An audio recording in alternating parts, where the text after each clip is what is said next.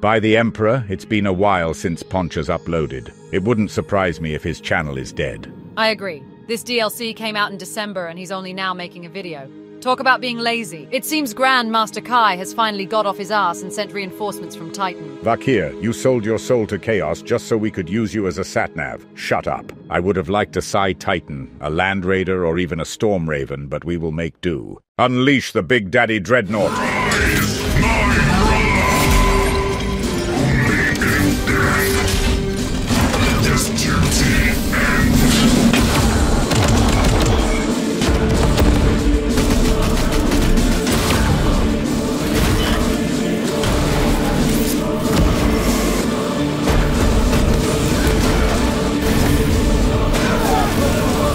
I was meant to get this video out earlier, but life, work, forced me to have a break. I feel like the return of a Primarch bringing new life. Sorry it's taken me so long. Chaos Gate Demon Hunters, Duty Eternal. I won't lie, but I called this DLC. In my first video, I said that a Dreadnought would make a great addition to the game because the mechanics were already in place for one. But this DLC has many negative reviews on Steam, and after playing my fair share, I now understand why this is. This is what we're going to be talking about in the video because I want to give some feedback to the developers, and also this is my first DLC review. There's a few others I would like to cover at a later date, like the battle sector races, so I hope I can do that in due course. Actually, I don't know why I'm doing DLC videos, there's plenty of other videos that I need to get done, but fuck it, honestly. I also want to thank everybody that gave me feedback on the Darktide video. I want to improve my channel, and criticism is the only way to do that. I am going to continue to show my face in videos, but I'm not going to, push it right into the square and make me take up the whole screen again. I've definitely learnt my lesson from that.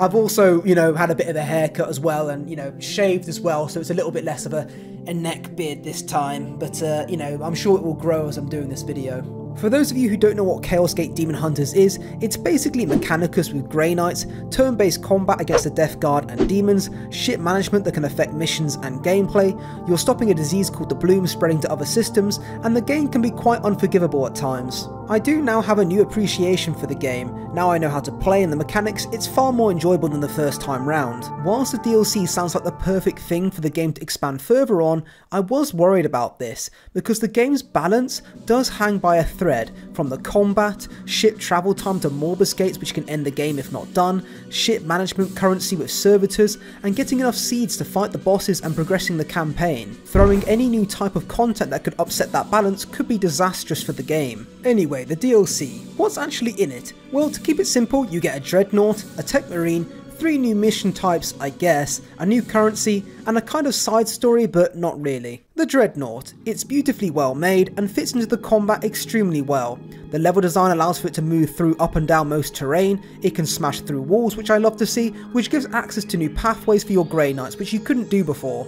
It has a limited arsenal, but still some nice choices. You've got the plasma cannon, which is great against multiple armoured targets, and you can overcharge it as well, just like the tabletop.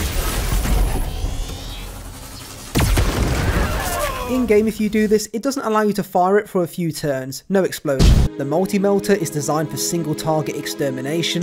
The missile launcher, whilst awesome to watch, doesn't really do any damage and acts more as a crowd control device in combat, reducing movement, which does come handy in some missions. I don't know how the logic of firing inside a cruiser works, I'm pretty sure the Mechanicus are going to be quite pissed off about that. The gothic artwork on the wall doesn't matter. The Psi Cannon is glorious to see in play, particularly good at dealing with Psykers, and then you have a few choices on melee weapons from the Nemesis Doom Fist, which is great for stunning enemies, and the Nemesis Doom Glaive, great if you want to be an anime character. Let's be honest, Warhammer is just a Western anime at this point when you have moves like this. But the GOAT, the S-tier weapon beyond all others that makes the Dreadnought a beast in combat, is the Smoke Launcher.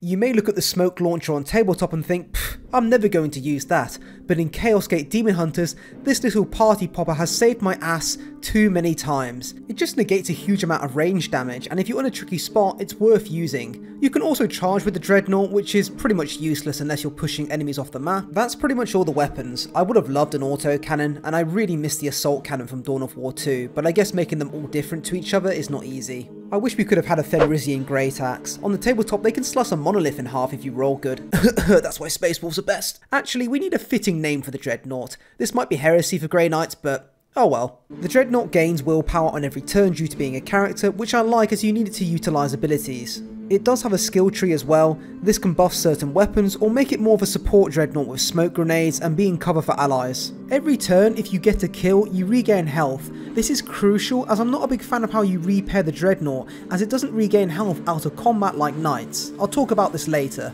In combat, the Dreadnought looks intimidating, but one wrong move and it's the Angels of Death scene for you. Not enough left of me to save a second time. The Dreadnought is a tool in your arsenal, not a win button. Of course, you can mitigate death with the new Grey Knight class, the Tech Marine, which is very situational. The Tech Marine himself is rather shit. Whilst his bolt rifle has good range, it does less damage than a Nerf gun. It's Nerf for nothing!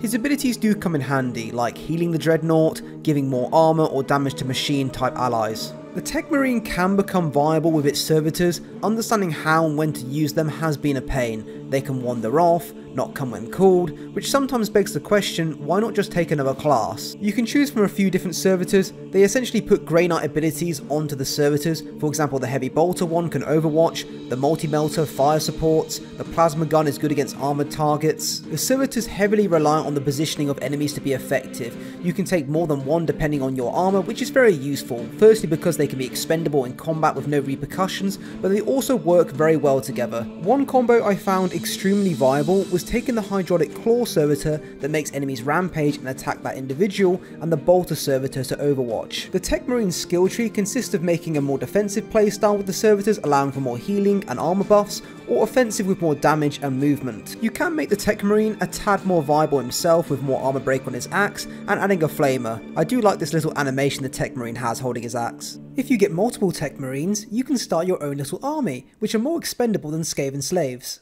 There are 3 mission types of content in the DLC. One is based around a small story, the other is being able to use Lunette Dominus in combat, and the last is being able to use the Dreadnought in basic seed missions. The story missions start with you receiving a distress call about a strike force that's pinned down. Commander, another strike force has been pinned down in the Daemonon system. If it was up to me, I would say fuck 'em. We got other priorities, but they have a Dreadnought. I say we take a page out of the Blood Angels book and snatch that beauty. What do you say, mate? Once you locate them, you find that all that's left is the Dreadnought, and you fight with him until he goes off and does his own thing. You then relocate him in trouble, which you save, and he joins your crew. During this time, you get word from Lunette Dominus about a new virus strain called the Technophage, which focuses on mechanical type enemies. This also incorporates new Death Guard stratagems that can reduce ammo, range damage, and a few other things. Once the Dreadnought's on your team, you have new mission types with the Technophage virus popping up, which allow you to bring the Dreadnought. They have harder enemies, but only in those missions. There are then missions with Lunette Dominus that appear, which is where she has to disarm corrupted atmospheric pacifiers. She has some unique abilities and weapons like ignoring armor, one that disables all range weapons, and another that also disables an enemy.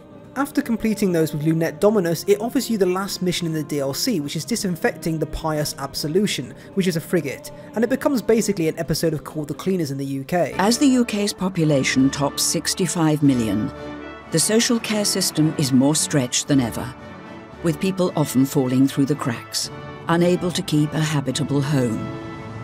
For them, specialist cleaners are a lifeline. What is that?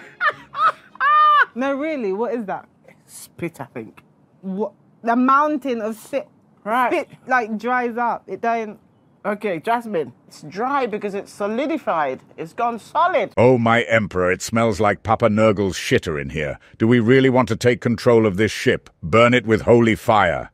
Once you purge the ship of all infection, you gain the frigate as the last form of content in the DLC, and this is pretty useful as you can send your Grey Knights off in it to complete missions allowing you to be elsewhere. The one problem with this though is it's very random with success rates and it's not very reliable. I really do like this last piece of content as it's unique, it works well in the game and provides a good incentive to complete these missions. Once you complete the DLC, you unlock more armor sets for the Dreadnought and Tech Marine, which I was worried about there not being. The DLC did also release with some free content, which is new enemies. Have you ever wondered how a Great Unclean One shaves his backside? Well, he uses a flesh mower. They basically charge towards you with their razors, doing a huge amount of damage and knockback, and you can't dodge unless you interrupt them with stun. Ples nerf. They're modelled beautifully though.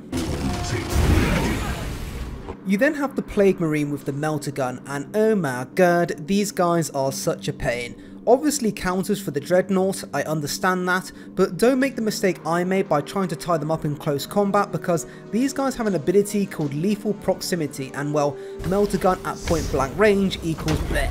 My main problem with these guys is their crack grenades. Since every Melter Marine has one, they can become kind of spammable, which isn't fun to play against, but that's just my opinion. The next enemy is the Noxious Blightbringer, who has a little bell which he loves to play. This guy's pretty powerful with a large amount of armor, he denies psychic abilities and any form of healing for the Grey Knight. He can buff enemies as well with more stuns, so Blightlord Terminators become really hard to kill. There is one more enemy in a recent patch, the Lord of Virulence, but I haven't managed to find him yet. That's pretty much all the content. So what are you waiting for? Don't you want to support Chaos Gate Demon Hunters? Give me more money now. I think it's only fair we look at the other side of the DLC and see what could be improved on. As if I care about issues or problems, Vakir. You've probably been corrupted by Tzeentch at this point, and now you're trying to sabotage this. A man gotta eat and put food on the table. Think of the devs. To my delight whilst editing this, Complex Games have listened to feedback and addressed a number of my original issues with the DLC, starting with the balance of harder enemies showing up in nearly every mission even without the Dreadnought, screwing games if you load existing campaigns with the new DLC. They buffed the Tech Marine with more damage and health for the servitors, they improved the gamble on the frigate to be more reliable, and a number of bug fixes which I did experience. I've also noticed they've added more tutorials in the game. Did you guys add this one to ship battles because of me? If so, thank you. Can anyone tell me if this cinematic was here as well when the game launched, as I must have been an idiot to miss this because it's a great introduction to the universe. So other than the DLC launching in a poor state and being fixed, what's the problem with it? Well, I think it comes down to a few things.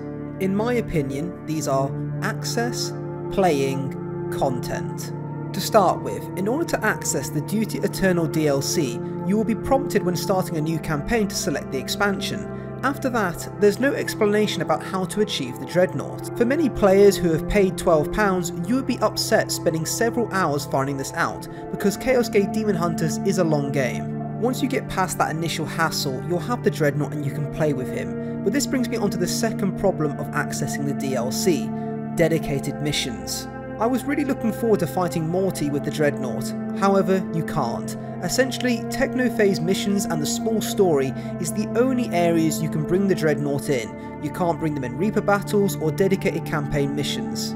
You have to look at the Dreadnought as if it's mission specific, and this does upset me as I think playing against bosses and the endgame stuff would have been really fun. I understand balance might have been an issue, but I think adding more enemies in any type of mission to compensate would have been a good idea. This does hurt the DLC, as for myself and many others, we expected to be able to use the Dreadnought in the campaign anywhere. This brings me on to the third problem of the DLC, playing. Because if you had dedicated missions that you use the Dreadnought in, it messes up the game's timing. In Chaos Gate Demon Hunters, if you don't keep seed missions down, research the Reapers, and you ignore Not to Lift Crowns, you're going to lose the game. All that takes time. It takes time to travel, time to research, and time to reach the endgame content. If you focus on playing the new Technophage and Lunette Dominus missions, it starts to handicap you badly for the actual story. And that's the problem with this DLC. To enjoy it, you have to neglect the actual main campaign, which you get punished for. This DLC should be working in contrast with the campaign so that the missions you complete with the Technophage progress the story as well. And this could be easily done. Add the Technophage missions to the Not to Lift Crowns, and then at least you're keeping the gates down whilst enjoying the Dreadnought DLC content.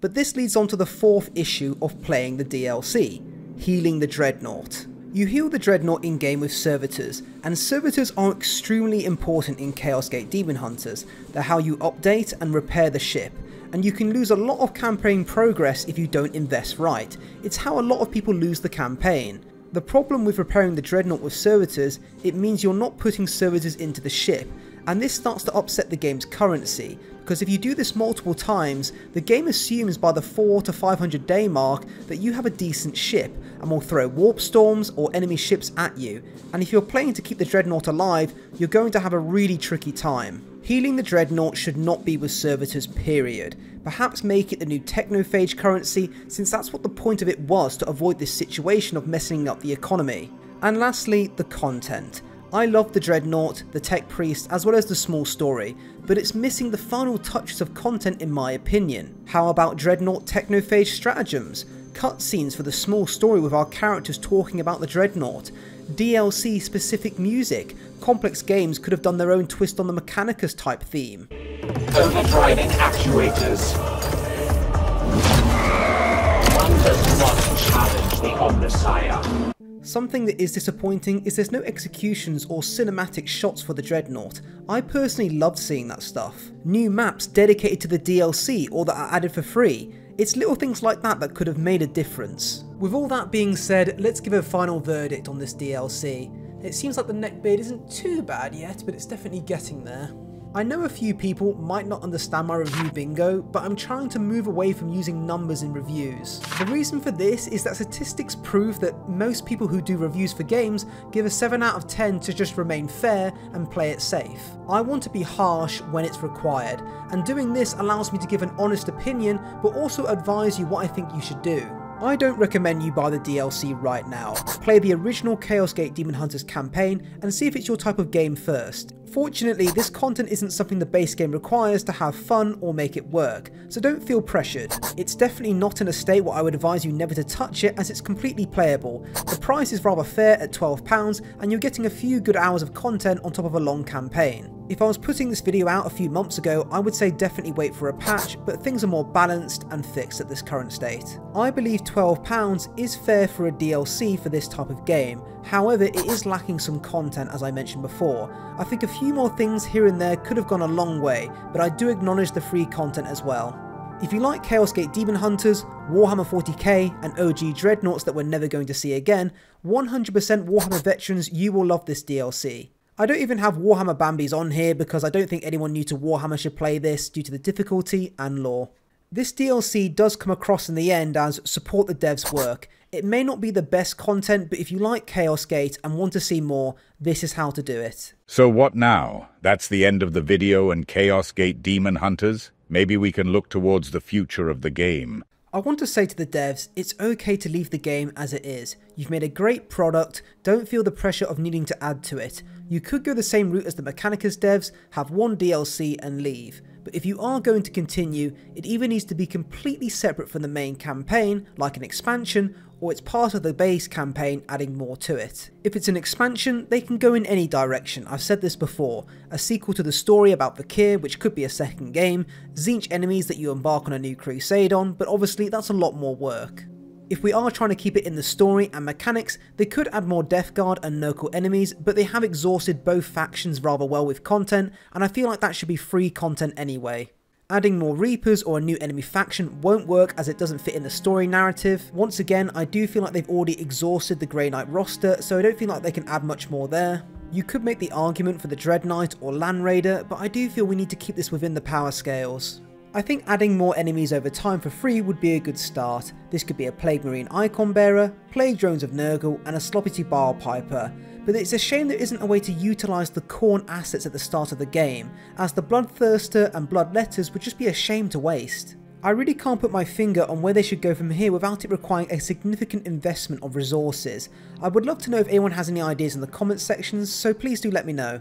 Special thanks to the Patreons again for their support. I want to be transparent with everybody on the channel and say I have been working behind the scenes on several videos, being the Unification mod, Warhammer 40k Battlefront, Warhammer VR, the early stages of the Bolt Gun review, Warhammer going mainstream. All of these videos will have their time, but I need to do some more research before fully investing into them.